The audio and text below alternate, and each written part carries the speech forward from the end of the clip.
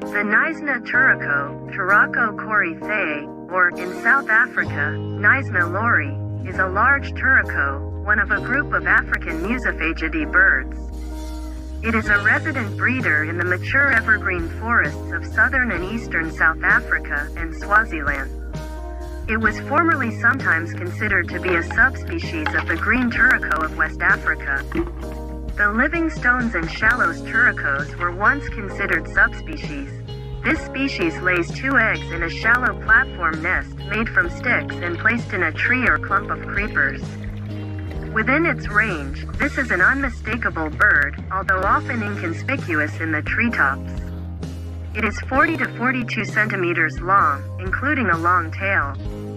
The small but thick orange-red bill and a white line just under the eye contrast with the mainly green plumage. It has a tall green crest, which is tipped with white. The eye is brown and the eye ring deep red. In flight, Knysna turaco shows conspicuous crimson primary flight feathers. Sexes are similar, but juvenile birds have a shorter crest without the white tips. The Knysna turaco is usually seen flying between forest trees or hopping along branches. It feeds on fruit, insects, and earthworms. It has a loud cow call. This bird family is known as loeries in South Africa, but the international name is turaco. Turacos, the 10 species of the turaco and the 2 of the musophagidae, are the only birds to possess true red and green color.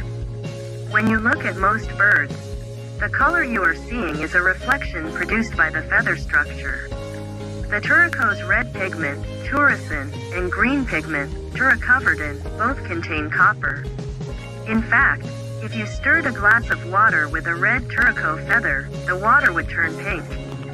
In museum species, the pigments deepen with age because the copper begins to oxidize. These birds manage to maintain their colors throughout the year. The Knysna loerie is thought to use its red wing feathers to escape predators. Indeed, when it flies, the predators tend to focus on the most visible color and follow the red patch.